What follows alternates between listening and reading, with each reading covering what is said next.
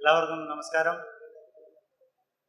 ഞാൻ സംസാരിക്കാൻ പോകുന്നത് ദൈവം എങ്ങനെ ജനിച്ചു എന്നതാണ്. ആദ്യം ഒരു ചെറിയൊരു കഥയോടുകൂടി തുടങ്ങാം. മധ്യ ആഫ്രിക്കയിലെ കൂബ സംസ്കാരത്തിലെ ഒരു കഥയുണ്ട്. അവർക്ക് ദൈവത്തെക്കുറിച്ചൊരു കഥയുണ്ട്. അവരുടെ ദൈവം ബുംബാ ദൈവം ആകാശത്തിലെ ഒരു വലിയ ഒരു ഭീമാകാരനായ ഒരു രൂപമായിരുന്നു. ഈ ബുംബാ ദൈവം ഒരു ദിവസം ബുംബാ ദൈവത്തിന് കടുത്ത വയറ്റുവേദന വന്നു. അങ്ങനെ ബുംബാ ദൈവം കുറച്ച് കഴിഞ്ഞപ്പോൾ ഛർദ്ദിക്കുകയാണ്.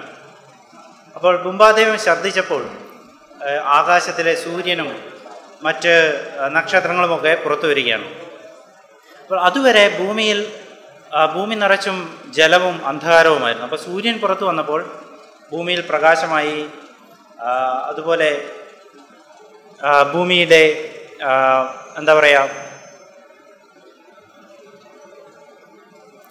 ഭൂമിയിലെ പ്രകാശം വന്നു.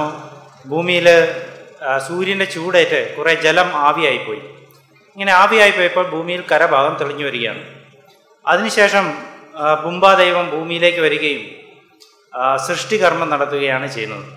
അപ്പോൾ എങ്ങനെയാണ് ബുംബാ ദൈവം സൃഷ്ടികർമ്മം ചെയ്തതെന്ന് ഈ സെമിനാറിൻ്റെ അവസാന ഭാഗത്ത് ഞാൻ പറയാം. പക്ഷെ ഇതുപോലെയുള്ള ധാരാളം കഥകൾ ലോകത്തിൻ്റെ പല സംസ്കാരങ്ങളിലുമുണ്ട്. കാരണം ഇന്ന് ലോകത്ത് ഒരു 4000-ൽ പരം മതവിശ്വാസങ്ങളുണ്ട്. അപ്പോൾ ഇന്നത്തെ പ്രശ്നം എന്താണെന്ന് വെച്ചാൽ ഇതിലേത് മതമാണ്, ഏത് ദൈവമാണ് ശക്തനായ ദൈവം, ആരാണ് ശരി, ഇതൊക്കെയായിരിക്കും. ഇതൊന്നുമല്ല ഞാനിന്ന് പറയാൻ പോകുന്നത്. ഞാൻ ആക്ച്വലി പറയാൻ പോകുന്നത് ദൈവത്തെക്കുറിച്ചേ അല്ല. ഞാൻ പറയാൻ പോകുന്നത് മനുഷ്യനെക്കുറിച്ചാണ്. അതായത് ഒരു കാലത്ത് കാട്ടിൽ നായാടി നടന്ന ഗുഹാമനുഷ്യൻ അവൻ എങ്ങനെയാണ് ദൈവത്തെ കണ്ടെത്തുന്നത്, അല്ലെങ്കിൽ ദൈവം എങ്ങനെയാണ് അവനെ കണ്ടെത്തുന്നത്. ഇതേത് വിധത്തിൽ നിങ്ങൾ ചിന്തിച്ചാലും നിങ്ങൾക്ക് ഈ സെമിനാറിൽ അത് മനസ്സിലാക്കാൻ കഴിയും. അതാണ് ഞാൻ ഈ സെമിനാറിൻ്റെ ഉള്ളടക്കം അതാണ്. ഇത് മനസ്സിലാക്കണമെങ്കിൽ, ദൈവത്തെ എങ്ങനെ ഗുഹാമനുഷ്യൻ കണ്ടെത്തി എന്ന് മനസ്സിലാക്കണമെങ്കിൽ ആദ്യം നമ്മൾ പുറകോട്ടൊരു സഞ്ചാരം നടത്തണം. അതായത് ഗുഹാമനുഷ്യൻ്റെ കാലഘട്ടത്തിലേക്ക് നമ്മളൊരു സഞ്ചാരം നടത്തണം. അതിന് ആദ്യം വേണ്ടത് നമ്മൾ എങ്ങനെയാണ് ദൈവത്തെ മനസ്സിലാക്കിയെന്ന് ചിന്തിക്കുകയാണ്. നമ്മൾ എങ്ങനെയാണ് ദൈവത്തെ മനസ്സിലാക്കുന്നത്? പുരാണ കൃതികളിലൂടെയാണ് ദൈവത്തെ മനസ്സിലാക്കുന്നത്. ഉദാഹരണത്തിന് ബൈബിൾ, ഖുറാൻ, ഗീത, വേദങ്ങൾ, അല്ലെങ്കിൽ ഗ്രീക്ക് പുരാണങ്ങൾ, ഇങ്ങനെ ധാരാളം ഗ്രന്ഥങ്ങൾ നമുക്കുണ്ട്. ഇവയെല്ലാം ആയിരക്കണക്കിന് വർഷങ്ങൾ, ഇവയിൽ മിക്കതും ആയിരക്കണക്കിന് വർഷങ്ങൾ മുൻപ് എഴുതിയതാണ്. അപ്പോൾ ആ എഴുതിയ ജനതയ്ക്ക് എങ്ങനെയാണ് ഈ ആശയങ്ങൾ ലഭിച്ചത്, എങ്ങനെയാണ് അവർ ദൈവത്തെ അറിഞ്ഞത്, ഇതാണ് നമ്മൾ അഡ്രസ്സ് ചെയ്യേണ്ട കാര്യം. അപ്പോൾ അവർ എങ്ങനെ ദൈവത്തെ അറിഞ്ഞു എന്ന് നമുക്കറിയണമെങ്കിൽ ഇതെഴുതിയ കാലത്തെ അവരുടെ ഒരു ജീവിത സാഹചര്യം എന്തായിരുന്നുവെന്ന് നമ്മൾ മനസ്സിലാക്കണം. അപ്പോൾ ഞാൻ പറഞ്ഞു, ആയിരക്കണക്കിന് വർഷങ്ങൾ മുൻപ്, അല്ലെ 10,000-കണക്കിന് വർഷങ്ങൾ മുൻപ് മനുഷ്യൻ കാട്ടിൽ കൂട്ടമായി വേട്ടയാടി നടന്ന ഗുഹാമനുഷ്യരായിരുന്നു. അവർക്ക് ഒറ്റയ്ക്ക് നടക്കാൻ കഴിയില്ല. കാരണം മനുഷ്യൻ അടിസ്ഥാനപരമായി വളരെ ബലഹീനമായ ജീവിയാണ്. അവർ കൂട്ടങ്ങളായിട്ടായിരുന്നു ജീവിച്ചിരുന്നത്. അപ്പോൾ ഇങ്ങനെ വേട്ടയാടി നടന്നിരുന്ന മനുഷ്യർ ഒരു കാലഘട്ടത്തിൽ അവർ കൃഷിക്കാരായി മാറുകയാണ് ചെയ്യുന്നത്. അവർ കൃഷി തുടങ്ങുകയാണ്. അപ്പോൾ ഈ വേട്ടക്കാരൻ കൃഷിക്കാരനാകുന്നത് അത്ര എളുപ്പമുള്ള കാര്യമല്ല. കാരണം കൃഷി എന്നത് വിത്ത് വിതച്ച് കാത്തിരുന്ന് വിളവുണ്ടായി ഭക്ഷിക്കേണ്ട കാര്യമാണ്. അത് വേട്ടക്കാരനെ സംബന്ധിച്ചോളം പ്രാക്ടിക്കലായ കാര്യമല്ല. മാനസികമായി അവനത് ചെയ്യില്ല. കാരണം അവൻ അന്നത്തെ ആഹാരം, അന്നത്തെ കാര്യങ്ങൾ നടക്കണം. അപ്പോൾ മനുഷ്യർ ഇങ്ങനെ വേട്ടയാടി നടക്കുക എന്ന് പറഞ്ഞാൽ അവർക്ക് ഇങ്ങനെ കാടിൻ്റെ ഉള്ളിൽ അങ്ങനെ അന്യമായി പോകാൻ കഴിയില്ല. കാരണം അവർക്ക് ജലം വേണം, അങ്ങനെയുള്ള ചില ബൗണ്ടറീസൊക്കെ ഉണ്ട്. അപ്പോൾ നിങ്ങൾക്ക് കാണാം, മനുഷ്യ സംസ്കാരങ്ങൾ ഉടലെടുത്തത് ജലാശയങ്ങളുടെ നദിക്കരകളിലൊക്കെയാണ്. കാരണം ജലം അവൻ്റെ ബേസിക് ആവശ്യമാണ്. അപ്പോൾ ഈ നദിക്കരയിലായിട്ട് മനുഷ്യൻ്റെ കൂടുതൽ സഞ്ചാര മേഖല സ്ഥിരതാമസം എന്ന് പറഞ്ഞാൽ ഇന്ന് നമ്മളുടെ പോലെയുള്ള ഒരു സ്ഥിരതാമസമല്ല. അവർ ഒരു പ്രദേശത്ത് ഒരു ചുരുങ്ങിയ പ്രദേശത്ത് ഇങ്ങനെ ചുറ്റിക്കറങ്ങുകയാണ്. അപ്പോൾ അവന് വിത്തുകൾ മുളച്ചു വരുന്നതും ഒക്കെ കാണുവാനുള്ള സാഹചര്യമുണ്ടായി. ഇതാണ് അവനെ മെല്ലെ കൃഷിയിലേക്ക് നയിച്ചത്. ഇത് ഒരു തലമുറ കൊണ്ടായിരിക്കില്ല അവൻ കൃഷി പഠിച്ചത്, പല തലമുറകൾ കൊണ്ടായിരിക്കും. അപ്പോൾ കൃഷി തുടങ്ങിയതോടുകൂടി മനുഷ്യൻ കൂട്ടമായി മനുഷ്യ സംസ്കാരങ്ങൾ രൂപപ്പെടുവാൻ തുടങ്ങി. അപ്പോൾ എഴുത്തിൻ്റെ ചരിത്രം തുടങ്ങുന്ന ഒരു സംസ്കാരം എന്നത് ഈ മെസോപ്പൊട്ടോമിയയിലെ സംസ്കാരമാണ്. മെസോപ്പൊട്ടോമിയ എന്ന് വെച്ചാൽ ഇന്നത്തെ ഇറാഖ്, സിറിയ ആ ഭാഗമാണ്. അപ്പോൾ ഇവിടെയാണ് എഴുത്തിൻ്റെ ചരിത്രം തുടങ്ങുന്നത്. അപ്പോൾ എഴുത്ത് തുടങ്ങുക എന്ന് വെച്ചാൽ മനുഷ്യൻ ഒരു സുപ്രഭാതത്തിൽ പെട്ടെന്ന് എഴുതാൻ തുടങ്ങുന്നതല്ല. അത് ഗ്രാജുവലായി തുടർച്ചയായി വന്ന പഠിച്ചെടുത്ത ചില കാര്യങ്ങളാണ്. അപ്പോൾ മെസോപ്പൊട്ടേമിയയിലെ ആളുകൾ അവർ ഈ കൃഷി തുടങ്ങിയതോടുകൂടി അവർക്ക് ഈ കൃഷിക്കാരനായതോടുകൂടി അവരുടെ ജീവിതത്തിൽ ചില മാറ്റങ്ങളൊക്കെ വന്നു. അവർക്ക് സ്വന്തമെന്ന് പറയാൻ ചില കാര്യങ്ങളൊക്കെ ആയി. അതിനു മുമ്പ് സ്വത്ത് എന്ന ഒരു ആശയം അവർക്കില്ലായിരുന്നു. വേട്ടയാടുന്നു, ഭക്ഷണം കിട്ടുന്നു, കഴിക്കുന്നു, അടുത്ത ദിവസം ഇതേ പ്രവൃത്തിയാണ്. അതേസമയം കൃഷി തുടങ്ങിയതോടുകൂടി അവന് ഇണക്കി വളർത്തിയ മൃഗങ്ങളായി, അവൻ്റെ കൃഷി സസ്യങ്ങളായി, ഇങ്ങനെ സ്വത്തുണ്ടായി. അപ്പോൾ സ്വത്തുണ്ടായപ്പോൾ അതിന് കണക്ക് വെക്കണം, ഇങ്ങനെയുള്ള ആവശ്യങ്ങൾ അവന് വന്നു. ഇതിനുവേണ്ടി അവർ കണ്ടുപിടിച്ച ഒരു കാര്യമാണ് ഈ കളിമൺ ടോക്കണുകൾ. ഈ ചിത്രത്തിൽ കാണിക്കുന്നത് പോലെ വിവിധങ്ങളായ ടോക്കണുകൾ നമുക്ക് ലഭിച്ചിട്ടുണ്ട്. ഇതൊരു 7500 BC മുതൽ വിവിധങ്ങളായ ആകൃതിയിൽ ഈ ടോക്കണുകൾ ഉണ്ടായിരുന്നു. അപ്പോൾ ഈ ടോക്കണുകൾ അവരുടെ ഒരു വസ്തുവിനെ, അവരുടെ ഒരു പ്രോപ്പർട്ടിയെ റെപ്രസെൻ്റ് ചെയ്തു. അപ്പോൾ നമുക്കറിയാം നമ്മുടെ ഈ കറൻസി നോട്ട് അതിനൊരു വാല്യൂ ഉണ്ട്. അതൊരു വാല്യൂ റെപ്രസെൻ്റ് ചെയ്യുന്നത് കാരണമാണ് അത് നമുക്ക് പ്രഷ്യസ് ആയത്. അപ്പോൾ നമുക്കറിയാം ഡീമോണറ്റൈസേഷൻ വന്നതോടുകൂടി നമ്മുടെ 500 രൂപ നോട്ട് വെറും കടലാസ് കഷ്ണമായി മാറി. അതിൻ്റെ വാല്യൂ എടുത്തു മാറ്റപ്പെട്ടു. അപ്പോൾ ഈ ടോക്കണുകൾക്ക് അവർക്കൊരു വാല്യൂ ഉണ്ടായിരുന്നു. അത് അവരുടെ ഒന്നുകിൽ ആടുകളുടെ എണ്ണത്തെയോ അല്ലെങ്കിൽ കന്നുകാലികളുടെ എണ്ണത്തെയോ എന്തിനെയോ റെപ്രസെൻ്റ് ചെയ്തു. അപ്പോൾ ഈ ടോക്കണുകൾ സംരക്ഷിക്കേണ്ടതായൊരു ആവശ്യം വന്നു. അപ്പോൾ അതിനുവേണ്ടി അവർ ഇത്തരത്തിലുള്ള കളിമൺ പാത്രങ്ങൾ അവരുണ്ടാക്കി. ഈ പാത്രത്തിൽ അടച്ചു വെച്ച് കഴിഞ്ഞാൽ ഇതിങ്ങനെ പെട്ടെന്ന് തുറക്കാൻ പറ്റുന്ന സംവിധാനമൊന്നുമല്ല, കാരണം അന്നത്തെ പാത്രങ്ങളാണ്. അപ്പോൾ അതിൻ്റെ പുറത്ത് അവർ ഇതിൻ്റെ ഉള്ളിലെ വസ്തുക്കളെ റെപ്രസെൻ്റ് ചെയ്യാൻ വേണ്ടിയുള്ള ചിത്രരൂപത്തിൽ കാര്യങ്ങൾ ആലേഖനം ചെയ്തു വെച്ചിരുന്നു. അപ്പോൾ ഇതാണ് ഒരു എഴുത്തിൻ്റെ ഒരു തുടക്കം എന്ന് പറയുന്നത്. പിന്നീട് കുറേ വർഷങ്ങൾ കഴിയുമ്പോഴേക്കും ഈ കളിമൺ പാത്രത്തിൻ്റെ പുറത്ത് എഴുതുന്നതിന് പകരം അവർ ഈ കളിമൺ ഫലകങ്ങൾ ഉണ്ടാക്കി അതിൽ ചിത്രരൂപേണ എഴുതുകയാണ്. പിന്നീട് കുറേ കാലം കഴിയുമ്പോൾ അത് അക്ഷരങ്ങളായി മാറുന്നു. അപ്പോൾ ചിത്രങ്ങളിൽ നിന്ന് വന്നതിനാൽ ഈ ആദ്യത്തെ അക്ഷരങ്ങളൊക്കെ ഈ ചിത്രങ്ങളുടെ രൂപത്തിലായിരുന്നു. നിങ്ങൾക്ക് ഇവിടെ കാണാൻ കഴിയും, ഈ ഒരു ഹെഡ്, തലയെ പ്രതിനിധാനം ചെയ്യുന്ന അക്ഷരം തലയുടെ ആകൃതിയിലാണ്. പിന്നെ എഴുത്ത് കൂടി വന്നപ്പോൾ ഈ ചിത്രങ്ങൾ വരയ്ക്കുക അത്ര എളുപ്പമുള്ള കാര്യമില്ല. അപ്പോൾ അത് കൂടുതൽ സിമ്പിൾ ആയി വന്നു. അതുപോലെ സുമേരിയക്കാർ ആദ്യം എഴുതിയത് മുകളിൽ നിന്ന് താഴേക്കായിരുന്നു, പിന്നെ ഉടനെ തന്നെ അത് ഇടത്തു നിന്നും വലത്തേക്കായി. ഇതെന്തുകൊണ്ടാണ് മാറിയെന്ന് നമുക്കറിയില്ല, പക്ഷെ അങ്ങനെ സംഭവിച്ചിരുന്നു. അപ്പോൾ ഇതാണ് എഴുത്തിൻ്റെ തുടക്കം. അതായത് 3300 BC തന്നെ മനുഷ്യൻ എഴുതുവാൻ തുടങ്ങിയിരുന്നു. ഏകദേശം 2000 BC ഒക്കെ ആയപ്പോഴേത്തിനും മനുഷ്യൻ എഴുത്തുഭാഷ നന്നായി വികസിച്ചു. അങ്ങനെ സുമേരിയൻ കുനിഫോം ലിപി എന്നാണ് അതിനെ വിളിക്കുന്നത്. അതിൽ ധാരാളം കൃതികൾ എഴുതപ്പെട്ടു. അതിനൊരു ഉദാഹരണമാണ് എപ്പിക് ഓഫ് ജിൽഗമേഷ്. ഈ എപ്പിക് ഓഫ് ജിൽഗമേഷിൻ്റെ ഈ കളിമൺ ഫലകത്തിൽ എഴുതിയ ഒരു പോയമാണ്. അപ്പോൾ 12 ഫലകങ്ങളിലായി എഴുതിയ പോയമാണ്. ആ പോയത്തിൻ്റെ ഏതാണ്ട് മുഴുവൻ ഭാഗവും നമുക്ക് ലഭിക്കുകയും അത് ട്രാൻസ്ലേറ്റ് ചെയ്യുകയും ചെയ്യും. അത് നിങ്ങൾക്കിന്ന് വാങ്ങാനും കിട്ടും. മനുഷ്യൻ്റെ ആദ്യം എഴുതിയ കവിത അത് കയ്യിൽ പിടിക്കുവാൻ തന്നെ ഒരു രസകരമാണ്. അപ്പോൾ ഇതിലൊക്കെ എഴുതിയിരിക്കുന്നത് ഭയങ്കര ഫിലോസഫിക്കലാണ്. ഉറൂക്കിൻ്റെ രാജാവായ ജിൽഗമേഷ് ജീവിതത്തിൻ്റെ അർത്ഥമൊക്കെ തേടി പോകുന്നു. അവസാനം ദൈവം മനുഷ്യനെ സൃഷ്ടിച്ചത് അവന് മരണം കൂടി അവൻ്റെ ഭാഗമായി കൊടുത്തുകൊണ്ടാണ്. നിത്യജീവൻ ദൈവത്തിൻ്റെ കയ്യിൽ മാത്രമാണ്. ഇങ്ങനെയൊക്കെ പറയുന്ന വളരെ ഫിലോസഫിക്കലായ റൈറ്റിംഗ് ആണ്. എന്ന് പറഞ്ഞാൽ അന്ന് 4000 വർഷം മുൻപുള്ള മനുഷ്യൻ തന്നെ ഇങ്ങനെ വളരെ ഫിലോസഫിക്കലായ ചിന്തകളൊക്കെ അവനുണ്ടായിരുന്നു. അപ്പോൾ നിങ്ങൾ അത്ഭുതപ്പെട്ടേക്കാം, എന്തുകൊണ്ടാണ് ഈ മനുഷ്യൻ ഇത്രയും ഫിലോസഫിക്കലായിട്ടൊക്കെ ചിന്തിക്കുന്നത്. അപ്പോൾ അതിനുത്തരം എന്ന് വെച്ചാൽ അന്നത്തെ മനുഷ്യനും ഇന്നത്തെ മനുഷ്യനും തമ്മിൽ ബുദ്ധിയുടെ കാര്യത്തിൽ വലിയ വ്യത്യാസമൊന്നുമില്ല. കാരണം പരിണാമപരമായി ഒരു 4000 വർഷം അല്ലെ 10000 വർഷം കൊണ്ട് ഈ മസ്തിഷ്കത്തിൽ വലിയ മാറ്റങ്ങൾ ഉണ്ടാകാനുള്ള ഒരു സമയമൊന്നുമല്ല ഈ 10000 വർഷം. വളരെ നൈമിഷികമായ ഒരു കാലഘട്ടമാണ്. അപ്പോൾ അന്നത്തെ മനുഷ്യനും ഇന്നത്തെ മനുഷ്യനും ബുദ്ധിയിൽ ഏതാണ്ട് ഒരുപോലെ തന്നെയാണ്. പക്ഷെ നമ്മളെ വ്യത്യസ്തരാക്കുന്നത് അറിവിലെ വ്യത്യാസമാണ്. കാരണം ഇന്ന് നമുക്കുള്ള അറിവ് കാലാകാലമായി അടിഞ്ഞുകൂടിയ അറിവാണ്. നമ്മുടെ പിൻതലമുറയിലും അങ്ങനെ തുടർച്ചയായി നമുക്ക് ലഭിച്ചു കൊണ്ടിരിക്കുന്ന അടിഞ്ഞുകൂടിയ അറിവാണ് നമുക്കുള്ളത്. അതുകൊണ്ട് തന്നെ നമ്മുടെ അറിവ് വളരെ വളരെ അധികമാണ്. അതുപോലെ നമ്മുടെ ശേഷമുള്ള അടുത്ത തലമുറയ്ക്ക് നമ്മളെക്കാളും അറിവുകളുണ്ടാവും. അപ്പോൾ ഈ അറിവിലെ വ്യത്യാസമാണ് അന്നത്തെ ഗുഹാമനുഷ്യനെയും ഇന്നത്തെ നമ്മളെയും വ്യത്യസ്തരാക്കുന്നത്. അപ്പോൾ അവരെന്തുകൊണ്ടാണ് അത്തരം ഫിലോസഫിക്കലായ അല്ലെങ്കിൽ ഭാവനകൾ അവിടെ എഴുതിയതെന്ന് പറയാൻ ഞാനൊരു വളരെ സിമ്പിളായ ഒരു ഉദാഹരണം പറയാം. നിങ്ങളെല്ലാവരും മായാവിയുടെ കഥ വായിച്ചിട്ടുണ്ടാവും. ബാലരമ. ഇവിടെ ബാലമംഗള വായനക്കാരും ഒരിക്കലെങ്കിലും ബാലരമ വായിച്ചിട്ടുണ്ടാവും. അപ്പോൾ ബാലരമയിലൊരു കഥയാണ് മായാവി. ഈ മായാവി ഞാൻ എൻ്റെ ചെറുപ്പം മുതൽ വായിക്കാൻ തുടങ്ങിയതാണ്. എന്ന് പറഞ്ഞാൽ ഏകദേശം ഒരു 25 വർഷം മുൻപെങ്കിലും മായാവിയുണ്ട്.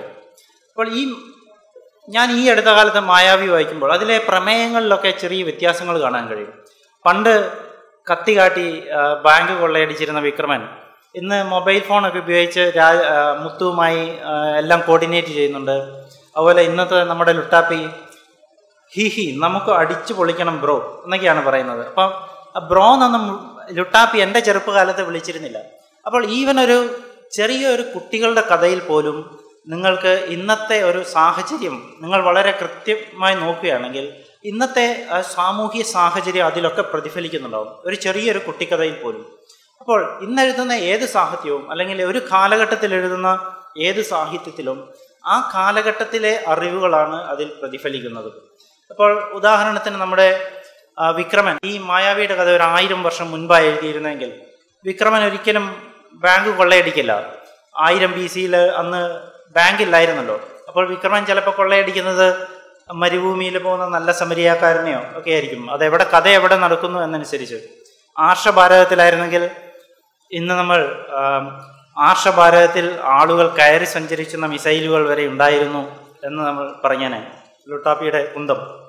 അപ്പോൾ ഞാൻ പറഞ്ഞു വന്നത് ചെറിയൊരു കുട്ടിക്കഥയിൽ പോലും ആ കാലഘട്ടത്തിൻ്റെ അറിവുകളും അനുഭവങ്ങളും പ്രതിഫലിക്കുന്നുണ്ടാവും. അപ്പോൾ മെസോപ്പൊട്ടാമിയയിൽ 2000 BC അല്ലെങ്കിൽ 3000 BC എഴുതപ്പെട്ട കൃതികളിലും ആ കാലഘട്ടത്തിലെ അറിവുകളും അനുഭവങ്ങളും പിന്നെ കുറേ ഭാവനകളുമൊക്കെ ആയിരിക്കും പ്രതിഫലിക്കുന്നത്. ഉദാഹരണത്തിന് എനുമ എലീഷ് എന്ന് പറയുന്ന ഒരു കൃതി, അതാണ് ഏറ്റവും ആദ്യം എഴുതപ്പെട്ട ദൈവത്തിൻ്റെ സൃഷ്ടിയെക്കുറിച്ചുള്ള ഒരു കൃതി എന്ന് പറയുന്നത്. ഒരു സുമേരിയൻ ഭാഷയിലാണ് എഴുതിപ്പെട്ടിരിക്കുന്നത്. ഇതിൽ പറയുന്നത് ദൈവം മനുഷ്യനെ കളിമണ്ണും രക്തവുമായി ചേർത്ത് കുഴച്ചാണ് ഉണ്ടാക്കിയതെന്നാണ്. അതുപോലെ പല കൃതികളിലും എപ്പിക് ഓഫ് ജിൽഗമേഷിലുമൊക്കെ ഈ വെള്ളപ്പൊക്കത്തിൻ്റെ കഥകളും ഒക്കെ, കാരണം അവർ നദിക്കരയിലായിരുന്നു. അപ്പോൾ ഇങ്ങനെയുള്ള അനുഭവങ്ങളൊക്കെ അവരുടെ ജീവിതത്തിൻ്റെ ഭാഗമായിരുന്നു. ഈ പ്രത്യേകിച്ചും കളിമണ്ണ് മറ്റു മതവിഭാഗങ്ങളിലും നിങ്ങൾക്ക് കാണാൻ കഴിയുന്നതാണ്. കളിമണ്ണ് നിന്നാണ് മനുഷ്യനെയും ഉണ്ടാക്കിയെന്നത്. ഇതിന് കാരണം കളിമണ്ണെന്നത് ആ ഒരു ജനവിഭാഗത്തിന് പുതിയൊരു കാര്യമേ അല്ലായിരുന്നു. കാരണം കളിമൺ മനുഷ്യൻ ഉപയോഗിക്കാൻ തുടങ്ങിയത് 14000 BC തൊട്ട് തന്നെ കളിമൺ ഉപയോഗിച്ചതായ തെളിവുകൾ നമുക്ക് ലഭിച്ചിട്ടുണ്ട്. ഈവൻ 29000 വർഷം BC 29000-ത്തിലുള്ള പ്രതിമകൾ, കളിമണ്ണിൽ ഉണ്ടാക്കിയ പ്രതിമകൾ നമുക്ക് ലഭിച്ചിട്ടുണ്ട്. എന്ന് വെച്ചാൽ കളിമണ്ണ് ഉപയോഗിച്ച് രൂപങ്ങളും പാത്രങ്ങളുമൊക്കെ ഉണ്ടാക്കാമെന്നുള്ള ഒരാശയം അന്നത്തെ മനുഷ്യരിൽ ഉണ്ടായിരുന്നു. അപ്പോൾ ആ അറിവിൽ നിന്നാണ് അവൻ ചിന്തിക്കുന്നത് ശരിയായിരിക്കും, ദൈവം കളിമൺ കുഴച്ചിട്ടായിരിക്കും മനുഷ്യനെയും ഉണ്ടാക്കിയിരിക്കുന്നത്. മാത്രമല്ല രക്തവും കളിമണ്ണും കുഴച്ചിട്ടാണ്, കാരണം അവന് കാണാൻ കഴിയും മനുഷ്യൻ്റെ ശരീരത്തിൽ രക്തമുണ്ട് എന്നത്. അപ്പോൾ ഈ അറിവിൽ നിന്നുണ്ടാകുന്ന ചില ഭാവനകളാണ് ഇത്തരം കൃതികളിലേക്ക് നയിക്കുന്നത്. ഇനി ഇത് മെസോപ്പൊട്ടാമിയയിൽ മാത്രമല്ല എഴുത്ത് തുടങ്ങിയത്, അത് ഉടനെ തന്നെ 2500 BC തന്നെ ഈജിപ്തിലും അതുപോലെ സിന്ധു നദീതട സംസ്കാരങ്ങളിലും, അതായത് വേദങ്ങൾ, ചൈനീസ് കവിതകൾ, ഇങ്ങനെ ധാരാളം കൃതികൾ എഴുതപ്പെട്ടിട്ടുണ്ട്. പിന്നെ ഇങ്ങോട്ട് വരുമ്പോൾ ബൈബിളിലെ പഴയ നിയമ ബാബിലോണിയൻ കൃതികൾ, പിന്നെ AD-യിലേക്ക് വരുമ്പോൾ ബൈബിൾ പുതിയ നിയമത്തിലെ കഥകൾ, ഇസ്ലാമിക് കൃതികൾ, ഇങ്ങനെ ധാരാളം കൃതികൾ അന്നത്തെ നിങ്ങൾക്ക് എടുത്ത് കാണിക്കാൻ കഴിയും. അപ്പോൾ ഇതെല്ലാം അന്നത്തെ അനുഭവങ്ങൾ വെച്ച് എഴുതപ്പെട്ടതാണ്. അപ്പോൾ നിങ്ങൾക്ക് ഒരുപക്ഷെ ഒരു ചോദ്യമുണ്ടാവും, ഇതൊക്കെ എങ്ങനെയാണ് ട്രാൻസ്ലേറ്റ് ചെയ്തത്? പ്രത്യേകിച്ചും വളരെ 2000 BC കാര്യങ്ങളൊക്കെ. അപ്പോൾ ഞാൻ പറഞ്ഞു വരുന്നത്, ഇതൊന്നും ഒരു ഭാഷയിൽ നിന്ന് മറ്റൊന്നും ഉണ്ടാകുന്നത് വളരെ പെട്ടെന്നല്ല, അതെല്ലാം ഗ്രാജുവലായ ചേഞ്ചാണ്. അപ്പോൾ ഒരു ഭാഷാ വിദഗ്ധന് ഇവിടുന്ന് പുറകോട്ട് പഠിച്ച് ഇത്തരം പല കാര്യങ്ങളും ട്രാൻസ്ലേറ്റ് ചെയ്യാൻ കഴിയും. അപ്പോൾ നിങ്ങൾ 3000 BC അല്ലെങ്കിൽ 4000 BC എഴുതിയ അവരുടെ ചിത്രരൂപത്തിലുള്ള ആലേഖനങ്ങൾ എല്ലാത്തിൻ്റെയും കൃത്യമായ അർത്ഥം നമുക്ക് കിട്ടണമെന്നില്ല. എന്നാൽ ഒരു 2000 BC വരുമ്പോഴുള്ള സുമേരിയൻ ഭാഷയിലെ മിക്കവാറും എല്ലാ കൃതികളും നമ്മൾ ട്രാൻസ്ലേറ്റ് ചെയ്തിട്ടുണ്ട്. അതല്ലെങ്കിൽ ഒരു ഭാഷയിൽ ഉള്ള കാര്യം മറ്റൊരു ഭാഷയിലും വിവർത്തനം ചെയ്ത് എഴുതപ്പെട്ട ചില സന്ദർഭങ്ങളിൽ അവ തമ്മിൽ താരതമ്യം ചെയ്തും നമുക്ക് വിവർത്തനങ്ങൾ സാധിക്കും. അതിനൊരു ഉദാഹരണമാണ് ഈ റോസറ്റ സ്റ്റോൺ. അപ്പോൾ ഇപ്പോൾ നാം കണ്ടത് എഴുത്തുകളാണ് നമ്മൾക്ക് ദൈവങ്ങളെ കാണിച്ചു തരുന്നത്. അങ്ങനെയാണ് നാം ദൈവത്തെ മനസ്സിലാക്കുന്നത്. ഇനി നമുക്ക് മനസ്സിലാക്കേണ്ടത് കുറച്ചും കൂടി നമുക്ക് പുറകോട്ട് പോവാം.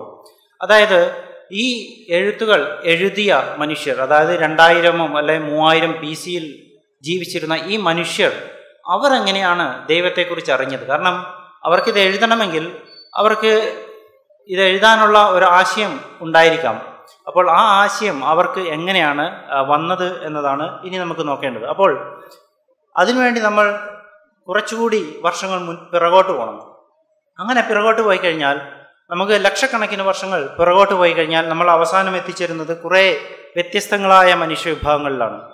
അപ്പോൾ ഞാനിപ്പോൾ ഇത്രയും പറഞ്ഞത് ഹോമോ സാപ്പിയൻസ് എന്ന ആധുനിക മനുഷ്യനെ കുറിച്ചാണ്.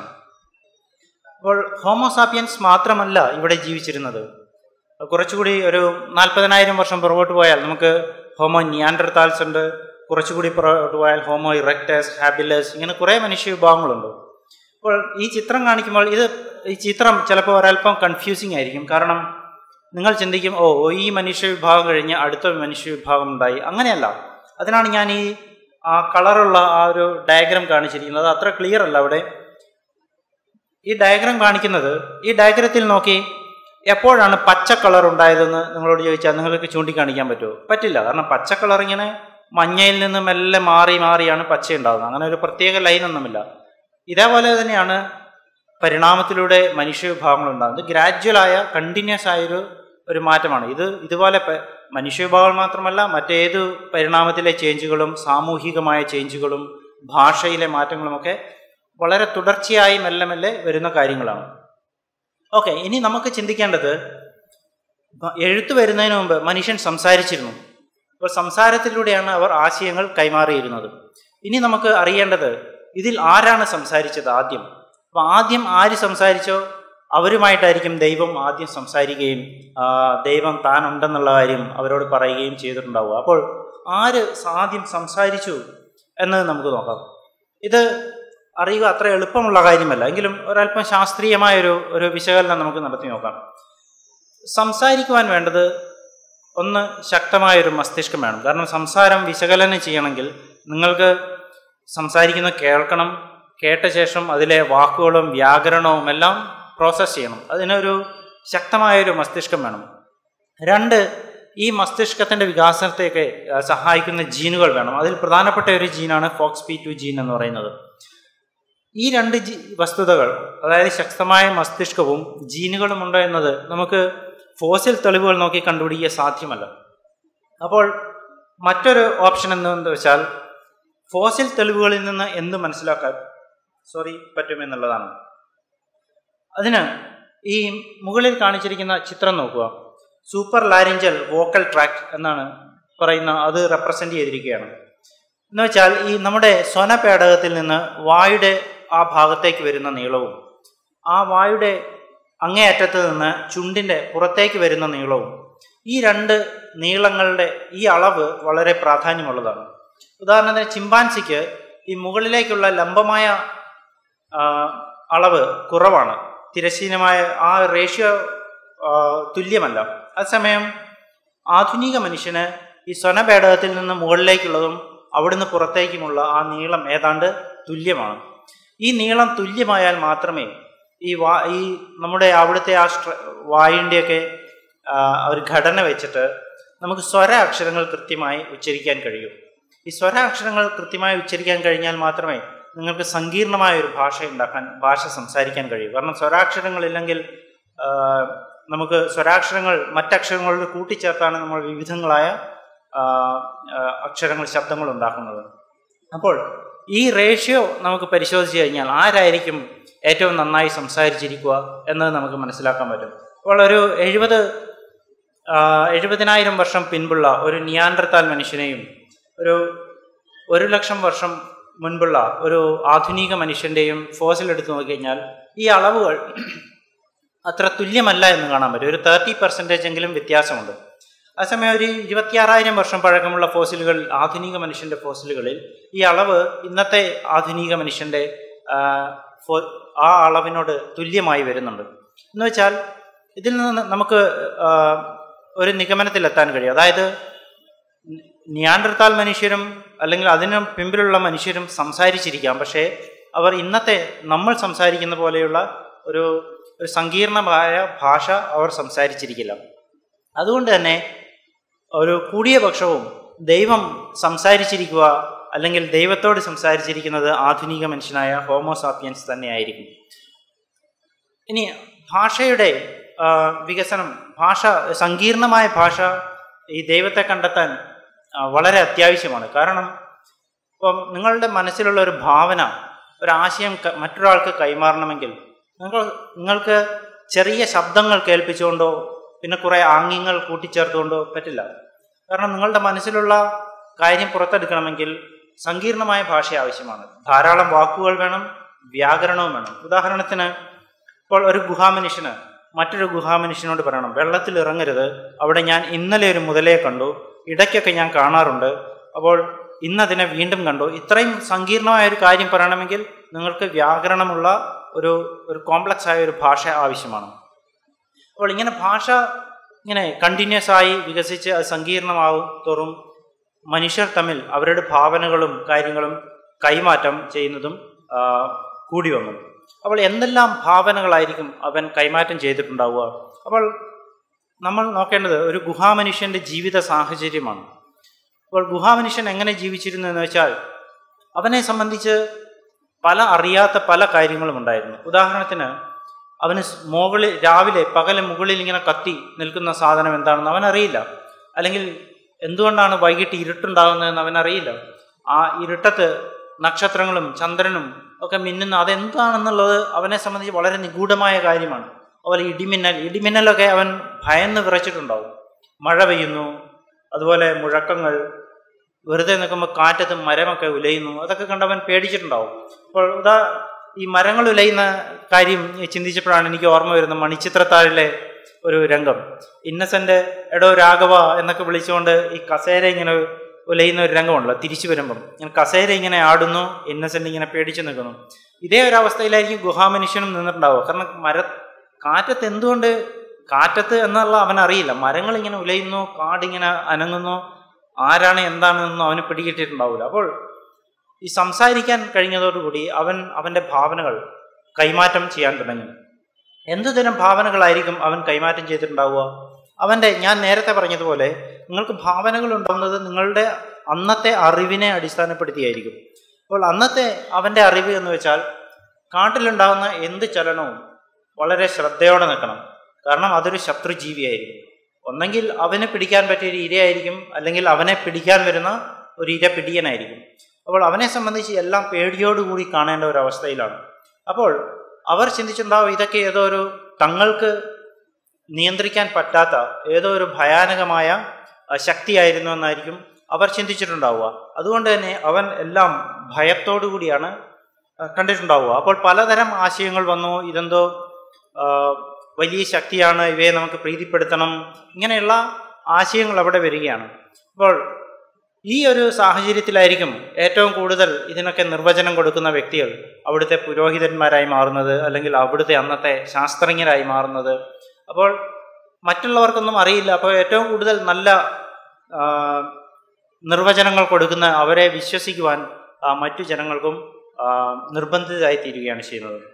മറ്റൊരു കാര്യം, ഇതെല്ലാം വന്നത് അവർക്ക് മുകളിൽ നിന്നാണ്. അതുകൊണ്ടാണ് ഇന്നും നമ്മൾ പറയുന്നത് മുകളിലിരുന്ന ഒരാൾ ഇതെല്ലാം കാണുന്നുണ്ട്. കാരണം ഇന്നും നമ്മുടെ വിശ്വാസം മുകളിലാണ് ദൈവങ്ങൾ ഇരിക്കുന്നത്. അതിന് കാരണം നമ്മൾ നിൽക്കുന്നത് ആശയങ്ങളുടെ ഒരു ചങ്ങലയുടെ ഒരറ്റത്താണ്. നമുക്ക് കിട്ടിയ അറിവുകൾ കാലാകാലമായി തുടർന്നു വന്ന ആശയങ്ങളാണ്. അതുകൊണ്ടാണ് പല അന്നത്തെ ഗുഹാമനുഷ്യൻ്റെ വിശ്വാസവും ഇന്നത്തെ നമ്മുടെ വിശ്വാസമായ വളരെയധികം സാമ്യതകൾ നമുക്ക് കാണുവാൻ കഴിയും. ഇനി ഞാൻ പറഞ്ഞല്ലോ, ഇങ്ങനെ പുരോഹിതർ വന്നു, അവർ ഈ നിഗൂഢ ശക്തികളെക്കുറിച്ച് എക്സ്പ്ലനേഷൻസ് കൊടുക്കാൻ തുടങ്ങി. ഇങ്ങനെ വന്നപ്പോൾ ഈ നിഗൂഢ ശക്തികളൊക്കെ ഇങ്ങനെ ദൈവങ്ങളായി മാറി. അതായത് എന്തോ അവർക്ക് നിയന്ത്രിക്കാൻ പറ്റാത്ത, അല്ലെങ്കിൽ ഈ ദൈവങ്ങളുടെ കാരുണ്യം ആവശ്യമുള്ള ഒരവസ്ഥ അവർക്ക് വന്നു. കാരണം അന്ന് അവർ ജീവിച്ചിരുന്നത്, പ്രത്യേകിച്ചും ഒരു 30,000 വർഷം മുൻപ്, അന്നത്തെ ഒരു ചെറിയ ഒരു ഐസ് ഏജിൻ്റെ കാലഘട്ടമായിരുന്നു. വളരെ തണുപ്പുള്ള കാലഘട്ടമായിരുന്നു അന്ന്. അപ്പോൾ ആ മനുഷ്യർക്ക് ഈ സൂര്യൻ എന്നത് വളരെ സഹായകരമായ ഒരു കാര്യമാണ്. രാവിലെ എഴുന്നേറ്റ് നിന്ന് കഴിഞ്ഞാൽ അവർക്ക് സൂര്യൻ്റെ ചൂട് അവർക്ക് വളരെയധികം സഹായകമായിരുന്നു. അപ്പോൾ ഇടയ്ക്ക് അവർക്ക് സൂര്യൻ ഇങ്ങനെ മറഞ്ഞു പോകുന്നത് കാണാം. അപ്പോൾ അവർ എന്താ സംഭവിക്കുന്നത് അവർക്ക് മനസ്സിലാകുന്നില്ല. അപ്പോൾ പുരോഹിതർ പറഞ്ഞു, സൂര്യ ദൈവത്തെ നമ്മൾ പ്രീതിപ്പെടുത്തണം. ഇങ്ങനെ ദൈവങ്ങളെ പ്രീതിപ്പെടുത്തുന്ന ഒരു സമ്പ്രദായം അവിടെ വരികയാണ്. അതിന് വേറൊരു കാര്യവും അവരുടെ അനുഭവത്തിൽ നിന്നുള്ള മറ്റൊരു പശ്ചാത്തലം കൂടി ഉണ്ടാകും. കാരണം അന്ന് അവർ ശത്രുക്കളെ, അവരുടെ ഗ്രൂപ്പിലുള്ള ശത്രുക്കളെ അല്ലെങ്കിൽ മറ്റുള്ള ശത്രു മനുഷ്യരെ പ്രീതിപ്പെടുത്തിയിരുന്നത് എന്തെങ്കിലും കാര്യമായ ഗിഫ്റ്റുകൾ കൊടുത്തിട്ടായിരിക്കും. അവനെ സംബന്ധിച്ച് ഗിഫ്റ്റ് എന്ന് പറയുന്നത് വേട്ട മുതലാണ്, അല്ലാതെ സ്വന്തമായി എന്ന് പറയാൻ അവന് മറ്റൊന്നുമില്ല. അപ്പോൾ അന്നു മുതൽ അവൻ വേട്ട ഇറച്ചി ഇങ്ങനെ കാഴ്ചവെച്ച് പ്രീതിപ്പെടുത്തുന്ന ഒരു പരിപാടി അന്നു മുതൽ തുടങ്ങിയിട്ടുണ്ടാവും. മാത്രമല്ല ഈ പുരോഹിതർ അതിനെ പ്രോത്സാഹിപ്പിച്ചിട്ടുമുണ്ടാകും. കാരണം സൂര്യഭഗവാൻ ഒരിക്കലും വേട്ട മുതൽ എടുത്തുകൊണ്ട് പോകുന്നില്ല കാഴ്ചവെച്ച. അവസാനം അത് കിട്ടുന്നത് മിക്കവാറും ഈ പുരോഹിതന് തന്നെയായിരിക്കും. അപ്പോൾ ഇതായിരിക്കാം ഇത്തരം ഒരു കൾച്ചർ അവിടെ ഉണ്ടാകുവാൻ കാരണം. പിന്നീട് കൃഷി തുടങ്ങുമ്പോഴാണ് ഈ വേട്ട മുതൽ കാഴ്ചവെക്കൽ മാറി വളർത്തുമൃഗങ്ങളെ കാഴ്ചവെക്കലും ഒക്കെ ഉണ്ടാകുന്നത്. ഇന്നും ഇതേ കാര്യം തന്നെ നമുക്ക് കാണാവുന്നതാണ്. എല്ലാ മതത്തിലും നേരിട്ടല്ലെങ്കിൽ കൂടി തന്നെ ചില മതങ്ങളിൽ നേരിട്ട് മൃഗങ്ങളെ ബലി കൊടുക്കുന്നുണ്ട്.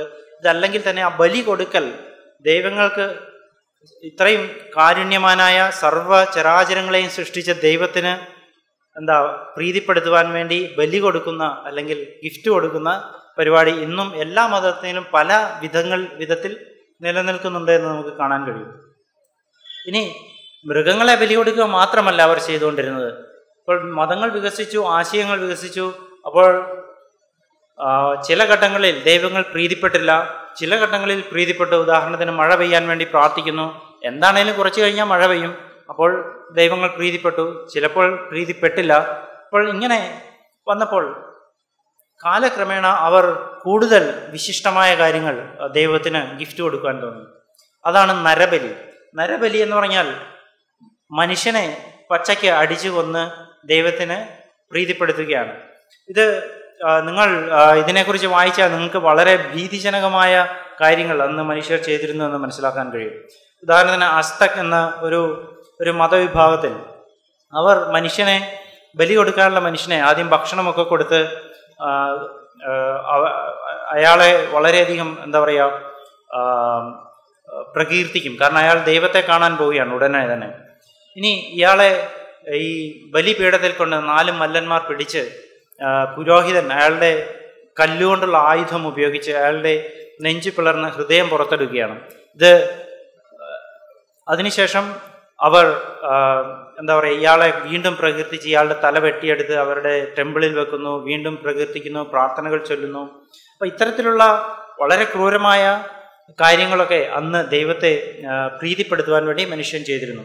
ഇനി ഈജിപ്തിൽ വേറൊരു കാര്യത്തിന് വേണ്ടിയും ദൈവത്തെ മനുഷ്യരെ കൊന്നിരുന്നു. അതിൻ്റെ കാരണം എന്തെന്ന് വെച്ചാൽ ഈജിപ്തുകാർ മരണാനന്തര ജീവിതത്തിൽ വിശ്വസിച്ചിരുന്നു. അപ്പോൾ രാജാക്കന്മാർ ഫറവോ മരിച്ചു കഴിഞ്ഞാൽ ഈ ഫറവോയുടെ ഏറ്റവും പ്രിയപ്പെട്ട സേവകന്മാരെയും കൂടി ഫറവോയ്ക്കൊപ്പം അയച്ചിരുന്നു. അവരുടെ വിശ്വാസം മരിച്ചാൽ മാത്രമേ സേവകനും ഈ മരിച്ച രാജാവിനെ സേവിക്കാൻ കഴിയൂ എന്നുള്ളതാണ്. അപ്പോൾ രാജാവ് മരിച്ച് നിങ്ങൾ ഏറ്റവും പ്രിയപ്പെട്ട സേവകനാണെന്ന് തോന്നിക്കഴിഞ്ഞാൽ ഓടി രക്ഷപ്പെട്ടുകൊള്ളുക, അല്ലെങ്കിൽ നിങ്ങളും ഫറവോയ്ക്കൊപ്പം പോകും.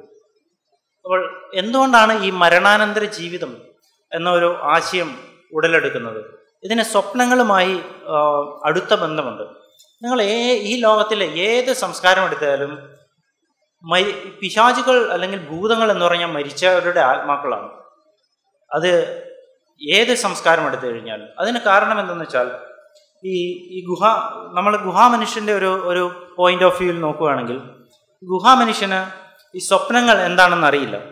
ഇത് പറയുമ്പോൾ എനിക്ക് ഓർമ്മ വരുന്ന ഒരു കഥ. എൻ്റെ ഒരു സിസ്റ്ററിൻ്റെ ഒരു കൊച്ചുകുട്ടി, ഈ കൊച്ചുകുട്ടി ഒരു ദിവസം രാവിലെ വന്നിട്ട് എന്നോട് പറയാണ്, മാമനോട് ഞാൻ കൂട്ടില്ല. ഞാൻ ചോദിച്ചു, എന്താണ് കൂട്ടില്ലാത്തത്? മാമൻ എന്നെ അടിച്ചില്ലേ? ഞാൻ ചോദിച്ചാൽ എപ്പോഴാണ് ഞാൻ അടിച്ചത്? ഇങ്ങനെ ഞാൻ ചോദിച്ചപ്പം സത്യത്തിൽ ഈ കൊച്ചുകുട്ടി സ്വപ്നം കണ്ടതാണ് ഞാൻ അടിക്കുന്നതെന്ന്. അപ്പോൾ അവസാനം ഞാൻ സോറിയൊക്കെ പറഞ്ഞ തടിയൂരി. പക്ഷേ ഈ നമ്മൾ നോക്കുക, ഈ കൊച്ചുകുട്ടിക്ക് അറിയില്ല ഇത് സ്വപ്നമാണെന്ന്. കൊച്ചുകുട്ടി അത് ശരിക്കും സത്യമാണെന്നാണ് വിചാരിക്കുന്നത്.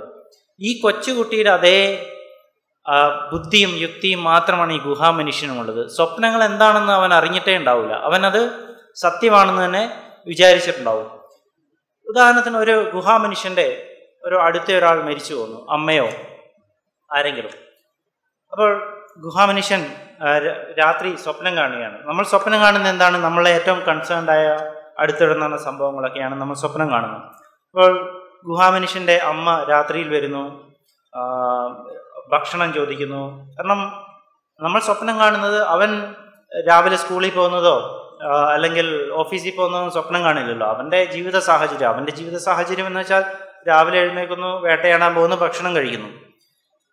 അപ്പോൾ അമ്മ വരുന്നു, ഭക്ഷണം ചോദിക്കുന്നു, അല്ലെ അമ്മയെ വേട്ടമൃഗങ്ങൾ ആക്രമിക്കുന്നു. ഇങ്ങനെയുള്ള കാര്യങ്ങളൊക്കെ ആയിരിക്കും അവൻ സ്വപ്നം കണ്ടിട്ടുണ്ടാവുക.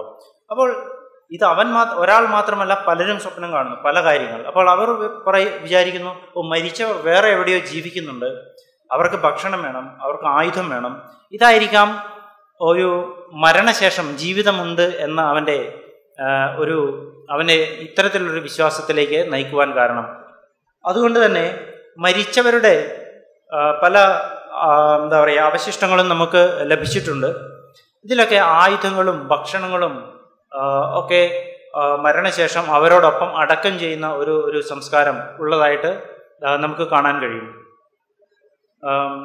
ഈ ചിത്രങ്ങളിൽ നോക്കിയാൽ അവരെ ചില മൃതശരീരങ്ങൾ ധാരാളം ഡെക്കറേഷൻസ് ഉപയോഗിച്ചിട്ടുണ്ട്. അത് ഏകദേശം 30,000 BC-യിലുള്ളതാണ്. എന്ന് വെച്ചാൽ 32,000 വർഷങ്ങൾ മുൻപുള്ള മറവ് ചെയ്ത മൃതശരീരമാണത്. അപ്പോൾ ഈ സ്വപ്നങ്ങളാണ് അവരെ മരണാനന്തര ജീവിതത്തിലേക്ക് നയിച്ചത്. ഇനി ഒരു 30,000 വർഷം BC തൊട്ട് ഇങ്ങോട്ട് എടുത്തു നോക്കിക്കഴിഞ്ഞാൽ വേറൊരു രസകരമായ കാര്യവും നമുക്ക് കാണുവാൻ കഴിയും. നമുക്ക് ലഭിച്ച, ഞാൻ പറഞ്ഞല്ലോ, അന്ന് കളിമണ്ണ് ഉപയോഗിച്ച് അവർ ധാരാളം പ്രതിമകളും മറ്റും ഉണ്ടാക്കിയിരുന്നെന്നും ഈ പ്രതിമകളിൽ അധികവും സ്ത്രീകളെ കുറിച്ചുള്ളതായിരുന്നു. ഇതിനൊരു കാരണം, അതുപോലെ തന്നെ നമ്മുടെ ഈ എഴുത്തുകൾ നോക്കിക്കഴിഞ്ഞാലും സ്ത്രീ ദൈവങ്ങൾക്ക് വളരെയധികം പ്രാധാന്യമുണ്ട് എല്ലാ കൾച്ചറിലും. അപ്പോൾ ഇതിൽ നിന്ന് മനസ്സിലാക്കുന്നത് സ്ത്രീകൾ അവർക്ക് വളരെ നിഗൂഢമായ എന്തോ ആയിരുന്നു. അതിന് കാരണം സ്ത്രീകൾ കുഞ്ഞുങ്ങളെ ഉൽപ്പാദിപ്പിക്കുന്നു. സ്ത്രീകൾക്ക് മാത്രമേ പുതിയ മനുഷ്യന് ജന്മം കൊടുക്കാൻ കഴിയുന്നുള്ളൂ. അപ്പോൾ 30,000 വർഷം മുൻപുള്ള മനുഷ്യന് ലൈംഗിക ബന്ധവും പ്രത്യുൽപാദനവും തമ്മിലുള്ള ബന്ധത്തെക്കുറിച്ച് യാതൊരു അറിവുമില്ല. അവരെ സംബന്ധിച്ച് അവരുടെ ഇടയിലുള്ള സ്ത്രീകൾ ഇടയ്ക്ക് മനുഷ്യ കുഞ്ഞുങ്ങളെ ഉൽപ്പാദിപ്പിക്കും. അതുകൊണ്ട് തന്നെ സ്ത്രീകൾ ജന്മം കൊടുക്കുന്ന സ്ത്രീകളിലും അവർ ദൈവങ്ങളെ കണ്ടു. അതാണ് ഈ ഇത്തരം ധാരാളം പ്രതിമകൾ ഉണ്ടാക്കുവാനുള്ള അവൻ്റെ കാരണം. ഇനി കാലം കുറെ കഴിഞ്ഞു. ഇനി മനുഷ്യൻ കൃഷി തുടങ്ങി. ഇനി നമ്മൾ മുന്നോട്ട് സഞ്ചരിക്കുകയാണ്. കൃഷിക്കാരനായി, ഗുഹാമനുഷ്യൻ വീണ്ടും കൃഷിക്കാരനായി. അപ്പോൾ കൃഷിക്കാരൻ്റെതായ അറിവുകളുണ്ട്. ഗുഹാമനുഷ്യന് വേട്ടയാടുന്ന അറിവുകളാണെങ്കിൽ കൃഷിക്കാരന് പുതിയ അറിവുകളുണ്ട്. അവൻ ഭൂമിയെ ദൈവമായി സങ്കല്പിക്കാൻ തുടങ്ങി. അവന് വളർത്തുമൃഗങ്ങളുണ്ടായി. വളർത്തുമൃഗങ്ങൾക്കും ദൈവീക പരിവേഷം ഉണ്ടായിരുന്നു. ഇന്ന് മാത്രമല്ല, പശു അന്നും ദൈവമായിരുന്നു. പശു ഹാത്തോർ, ഈജിപ്തിലെ ഹാത്തോർ ദേവതയെ ചില അമ്പലങ്ങളിൽ പശുവിൻ്റെ രൂപത്തിലും ഉള്ള പ്രതിമകൾ നിങ്ങൾക്ക് കാണുവാൻ കഴിയും. അതുകൊണ്ട് തന്നെ മൃഗങ്ങൾക്കും വിശുദ്ധ പദവി ഉണ്ടായിരുന്നു. അതുപോലെ മൃഗങ്ങളെ ബലി കൊടുക്കുന്ന അത്തരം വിശ്വാസങ്ങളും ആചാരങ്ങളും തുടങ്ങി. ഇനി കൃഷിക്കാരൻ്റെ അറിവ് കാലക്രമേണ കൂടുകയാണ്. അപ്പോൾ ഒരു 1700 BC ഒക്കെ ആയപ്പോഴേക്കും അവൻ നല്ല ധാരാളം കൃഷി ചെയ്യുന്ന രീതിയിലേക്ക് മനുഷ്യ സംസ്കാരങ്ങൾ വളർന്നു. അപ്പോൾ തന്നെ അവന് ഈ ആദ്യം അറിവില്ലായിരുന്ന ലൈംഗിക ബന്ധവും പ്രത്യുൽപാദനവും തമ്മിൽ ഉള്ള ബന്ധം ആദ്യം ഗുഹാമനുഷ്യൻ അറിയില്ലായിരുന്നു. പക്ഷേ BC 1700-കളിലുള്ള മനുഷ്യന് അത് മനസ്സിലാക്കി തുടങ്ങിയിരുന്നു. കാരണം അവൻ വളർത്തുന്ന മൃഗങ്ങൾ ഇണ ചേർന്ന് കഴിഞ്ഞ് കുറച്ചു കാലം കഴിഞ്ഞാണ് അത് പ്രത്യുൽപാദനം നടത്തുന്നത്. അപ്പോൾ അവന് മനസ്സിലായി ഇണ ചേരുന്നതും പ്രത്യുൽപാദനവും തമ്മിൽ എന്തോ ഒരു ബന്ധമുണ്ട്. അപ്പോൾ ഈ കാലഘട്ടത്തിൽ തന്നെ അവർ ഈ മൃഗങ്ങളെയും ചെടികളെയും ഒക്കെ സെലക്റ്റീവ് ബ്രീഡ് ചെയ്യുന്നതായിട്ട് എഴുത്തുകളിൽ കാണാൻ കഴിയുന്നുണ്ട്. അതായത് നല്ല ഗുണമുള്ള കുതിരകൾ, ആ ഗുണമുള്ള കുതിരകളുടെ കുഞ്ഞുങ്ങളെ ഉൽപ്പാദിപ്പിക്കുന്നു എന്നുള്ളത് അക്കാലത്ത് തന്നെ അവർ മനസ്സിലാക്കിയിരുന്നു. പക്ഷെ അതെന്തുകൊണ്ടാണ് എന്നുള്ളതൊന്നും അവർക്കറിയില്ലായിരുന്നു. ഈവൻ ഈ വേദങ്ങളിലും സൂത്രയിലും മനുസ്മൃതി, ഗ്രീക്ക് ഇങ്ങനെയുള്ള ഗ്രന്ഥങ്ങളിലൊക്കെ ഈ രോഗങ്ങൾ, എപ്പിലെപ്സി പോലെയുള്ള രോഗങ്ങളൊക്കെ അച്ഛനിലോ അമ്മയിലോ ഉണ്ടെങ്കിൽ അത് മക്കളിലേക്ക് വരാം, ഇങ്ങനെയുള്ള കാര്യങ്ങളൊക്കെ മെൻഷൻ ചെയ്യുന്നുണ്ട്. അപ്പോൾ ആ ഒരു അറിവ് അന്ന് അവനുണ്ടായിരുന്നു. ഈ അറിവാണ് ശാപങ്ങളും അല്ലെങ്കിൽ ഒരു മനുഷ്യൻ ചെയ്യുന്ന പാപങ്ങളും തലമുറകളായി അടുത്ത തലമുറയിലേക്കും ട്രാൻസ്ഫർ ചെയ്യപ്പെടുമെന്നുള്ള ഒരു വിശ്വാസത്തിൻ്റെ അടിസ്ഥാനം ഈ കൃഷിക്കാരൻ്റെ ഈ അറിവാണ്. അതുകൊണ്ടാണ് ചില മതങ്ങളിലെങ്കിലും ശാപം അടുത്ത തലമുറ, ഇത്ര തലമുറ വരെ പോകും, അല്ലെങ്കിൽ ഒരു മനുഷ്യൻ ചെയ്ത പാപം, ആദിമ പാപം തലമുറകളായി കൈമാറ്റം ചെയ്യപ്പെടും എന്നുള്ള വിശ്വാസങ്ങളൊക്കെ വരുന്നത്. ഈ ഒരു കാലഘട്ടത്തിൽ തന്നെയാണ് പിശാചുക്കളും ശക്തി പ്രാപിക്കുന്നത്. പിശാചുക്കളൊക്കെ പണ്ടേ ഉണ്ടായിരുന്നെങ്കിലും അവർ ശക്തരായത് ഈ കാലഘട്ടത്തിലാണ്. കാരണം മനുഷ്യൻ ഒരുമിച്ച് താമസിക്കാൻ തുടങ്ങിയപ്പോഴാണ് അവന് രോഗങ്ങൾ ഉണ്ടാകാൻ തുടങ്ങിയത്, കുറേ അണുബാധകൾ. ഇപ്പോൾ രോഗങ്ങൾ കൂടുതലായപ്പോൾ ഇവർക്ക് എന്തുകൊണ്ടാണ് ഈ രോഗങ്ങൾ വരുന്നതെന്ന് അറിയില്ല. അപ്പോൾ അവർ ചിന്തിച്ചത് നല്ല കാര്യങ്ങൾ നല്ല ദൈവങ്ങൾ ചെയ്യുന്നു, ചള്ളു കാര്യങ്ങൾ ഓപ്പോസിറ്റായ ഒരു ദൈവം ചെയ്യുന്നു. ആ ഒരു ഓപ്പോസിറ്റ് നിഗൂഢ ശക്തിയാണ് പിശാചുക്കൾ. കാരണം ഇന്നത്തെ പോലെയല്ലല്ലോ അന്നത്തെ കാര്യങ്ങൾ. ഇന്ന് നമുക്ക് മരുന്നുണ്ട്, ആൻറ്റിബയോട്ടിക്സ് ഉണ്ട്. അന്ന് രോഗം വന്നാൽ രോഗം മൂർച്ഛിച്ച് മനുഷ്യൻ മരിക്കുകയാണ്. അപ്പോൾ രോഗം മൂർച്ഛിക്കുമ്പോൾ അവൻ്റെ സ്വഭാവം മാറുന്നു, അവൻ്റെ രീതികൾ മാറുന്നു. അപ്പോൾ അവർ വിചാരിച്ചിരുന്നത് ഇതൊക്കെ പിശാചുബാധയാണ്, ഇങ്ങനെയുള്ള കാര്യങ്ങളൊക്കെയാണ്. അപ്പോൾ പിശാചുബാധ മാറ്റുവാൻ വേണ്ടി അവർ തലയോട്ടിയൊക്കെ പൊട്ടിച്ച് ബാധ ഒഴിപ്പിക്കുന്ന സംസ്കാരങ്ങൾ വരെ ചില മനുഷ്യ സംസ്കാരങ്ങൾ പിന്തുടർന്നിരുന്നു.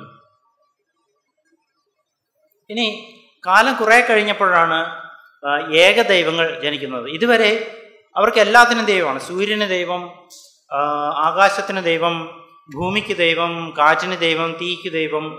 അങ്ങനെ കുറേ കാലം കഴിഞ്ഞപ്പോൾ ഏകദൈവ വിശ്വാസം എന്നൊരു ആശയം വരികയാണ്. ഇത് ആദ്യം വരുന്നത് ഈജിപ്തിലാണ്. ഈജിപ്തിലെ ഒരു ഫറവോ ആഖനാറ്റനാണ് ഒരു ആറ്റൻ എന്ന ഒരു ദൈവത്തെ സുപ്രീം ഗോഡായി പ്രഖ്യാപിച്ചു. ഈ ദൈവത്തെ മാത്രമേ ആരാധിക്കാൻ പാടുള്ളൂ എന്നുള്ള ഒരു കൽപ്പന പുറപ്പെടുവിച്ചു. പക്ഷേ ഈ ഫറവോയുടെ മരണശേഷം ഈ ആറ്റൻ ദൈവത്തെ, ഏകദൈവം എന്നുള്ള കോൺസെപ്റ്റ് ഈജിപ്തിൽ നിന്ന് അപ്രത്യക്ഷമായി. കാരണം അന്നത്തെ ജനങ്ങളെല്ലാം തന്നെ ബഹുദൈവ ആരാധകരായിരുന്നു. പിന്നീട് AD കാലഘട്ടത്തിലാണ് ക്രിസ്ത്യാനിറ്റിയുടെയും വരവോടുകൂടിയാണ് ഏകദൈവ വിശ്വാസം എന്നുള്ളത് വളരെ പോപ്പുലറായി മാറുന്നത്. അപ്പോൾ ഏകദൈവ വിശ്വാസം വന്നപ്പോഴാണ് മതപ്രചരണം തുടങ്ങിയത്. കാരണം ബഹുദൈവ വിശ്വാസികൾക്ക് മറ്റൊരു ദൈവം അവിടെ ഉണ്ടെങ്കിലും കുഴപ്പമൊന്നുമില്ല.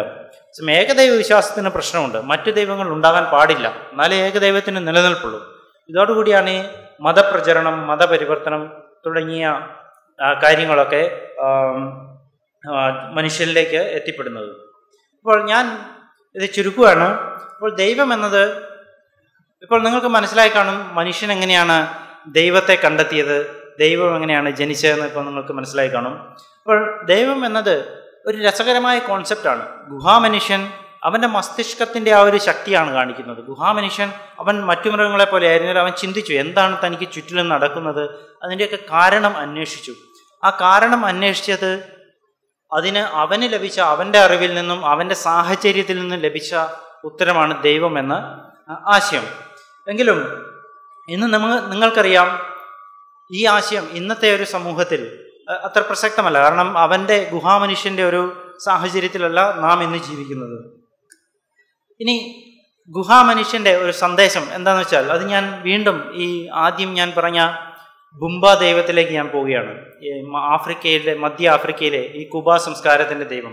ഞാൻ പറഞ്ഞ ബുംബ ദൈവം ഛർദ്ദിച്ചപ്പോഴാണ് സൂര്യൻ പുറത്തേക്ക് വന്നത്, ഭൂമിയിൽ വെളിച്ചമുണ്ടായി, ഇങ്ങനെയുള്ള കാര്യങ്ങൾ. അതിനുശേഷം ബുംബ ദൈവം സൃഷ്ടികർമ്മം തുടങ്ങുകയാണ്. ബുംബ ദൈവം മനുഷ്യനെ ഉണ്ടാക്കി, അതുപോലെ 9 മറ്റ് വ്യത്യസ്ത ജീവികളെ ഉണ്ടാക്കി. അതിലൊന്നാണ് ആട്, പരുന്ത്, പുലി, മത്സ്യം, ഇങ്ങനെയുള്ള ജീവികളൊക്കെ. അപ്പോൾ മത്സ്യം സമാനമായ ജീവികൾ, മറ്റു സമാനമായ ജീവികളെ ഉണ്ടാക്കി. ഉദാഹരണത്തിന് മത്സ്യം ഭൂമിയിലെ മറ്റു മത്സ്യങ്ങളെ ഉണ്ടാക്കി, മുതല പാമ്പുകളെയും മറ്റു സമാനമായ ജീവികളെ ഉണ്ടാക്കി, ആട് കൊമ്പുള്ള മറ്റെല്ലാ ജീവികളെയും ഉണ്ടാക്കി. ഇത് മനോഹരമായൊരു കഥയാണ്. അപ്പോൾ ഇത് നിങ്ങൾ നോക്കുമ്പോൾ നിങ്ങൾ പറയും, ഓ ഇത് പരിണാമമായിട്ടൊക്കെ ബന്ധമില്ലേ? കാരണം സമാനമായ ജീവികളിൽ നിന്ന് പരിണമിച്ചാണല്ലോ സമാനമായ ജീവികൾ ഉണ്ടാക്കുന്നത്. അപ്പോൾ എനിക്ക് പറയാനുള്ളത്, നമ്മൾ ഇന്ന് ജീവിക്കുന്ന സാഹചര്യത്തിൽ നിന്ന് നമുക്കറിയാത്ത ഒരു കാര്യം എക്സ്പ്ലെയിൻ ചെയ്യാൻ പുറകോട്ട് പോയി ഗുഹാമനുഷ്യൻ്റെ ആശയം കടമെടുക്കേണ്ട കാര്യമില്ല. കാരണം ഗുഹാമനുഷ്യൻ നമ്മളെക്കാളും വളരെ ഓണസ്റ്റായിട്ടാണ് കാര്യങ്ങൾ ചെയ്തത്. അവൻ്റെ അറിവിൻ്റെ പരമാവധി ഉപയോഗിച്ചുകൊണ്ട് അവൻ ഭാവനകളുണ്ടാക്കി, വിശദീകരണങ്ങളുണ്ടാക്കി. നമ്മളും ചെയ്യേണ്ടത്, നമുക്ക് ഇന്നുള്ള അറിവിൻ്റെ പരമാവധി ഉപയോഗിച്ചുകൊണ്ട് നമ്മുടെ ആശയങ്ങൾ ഉണ്ടാക്കണം. നമ്മുടെ അറിവ് എന്ന് വെച്ചാൽ ശാസ്ത്രത്തെ അടിസ്ഥാനപ്പെടുത്തിയ അറിവാണ് എന്നുള്ളത്. അതിനെ അടിസ്ഥാനപ്പെടുത്തിക്കൊണ്ട് നമുക്ക് പോസിബിളായ ഏറ്റവും ബെസ്റ്റ് വിശദീകരണം ഇന്ന് നമ്മൾ ഉണ്ടാക്കാൻ ശ്രമിക്കണം. അങ്ങനെയെങ്കിൽ മാത്രമേ ഇന്ന് ഗുഹാമനുഷ്യൻ്റെ കൃതികളെ നമ്മൾ അപ്രീഷിയേറ്റ് ചെയ്യുന്നത് പോലെ കുറേ കാലം കഴിഞ്ഞാൽ നമ്മളുടെ പ്രവൃത്തിയെ ഭാവി കാലത്തെ മനുഷ്യരും അപ്രീഷിയേറ്റ് ചെയ്യുകയുള്ളൂ. ഇതാണ് എനിക്ക് ഇന്ന് നിങ്ങളോട് പറയാനുള്ളത്. ഒരു 2 ബുക്കുകളാണ് എനിക്ക് ഇവിടെ ഇൻട്രൊഡ്യൂസ് ചെയ്യാനുള്ളത്. ഇവല്യൂഷൻ ഓഫ് ഗോഡ്സ് എന്നുള്ള എ ഹിസ്റ്ററി ഓഫ് ഗോഡ് എന്ന 2 ബുക്കുകൾ. അതുപോലെ തന്നെ രാജു വടാനപ്പള്ളിയുടെ മനുഷ്യൻ എങ്ങനെ വിശ്വാസിയായി എന്ന വീഡിയോയും യൂട്യൂബിലുണ്ട്. ഇവയെല്ലാം ഈ ടോപ്പിക്കിനെ കുറിച്ച് കൂടുതൽ അറിയാൻ നിങ്ങളെ സഹായിക്കും. Thank you very much.